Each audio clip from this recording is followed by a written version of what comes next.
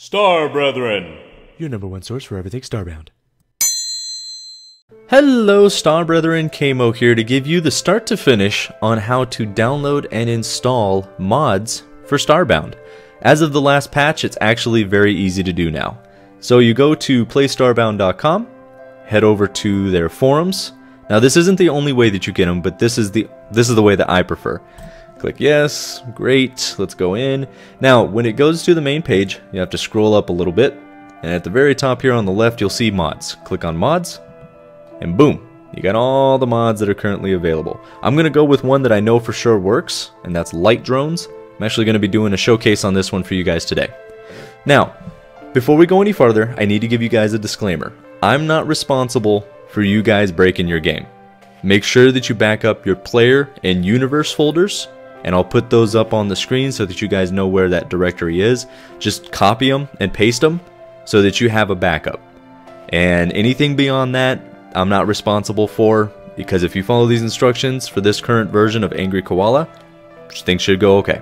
So, we're here at the light drones. Now on this page, they give a full description, some install information, all that good stuff. But for the most part, you just go up.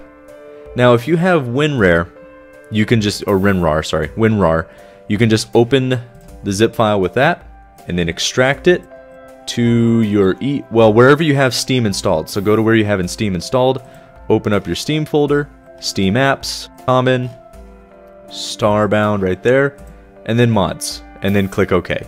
Now I've already done it and I don't want to overwrite it, so I'll go ahead and just open up the folder, and there you have it. I have light drones in there right now.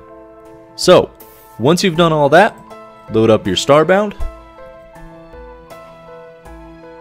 and then of course pick your guy.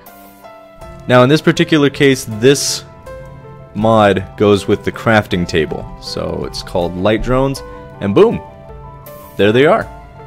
So pretty much the long and short of it is you download the file, or the zip file, extract it into your mods folder, and run the game. That's about it. And if you have any questions, refer to the mod page. It'll be better to get information from there, because I won't use all the mods that you guys might use, so I might not be able to help you. So make sure that you refer to the mod page if you guys have any questions.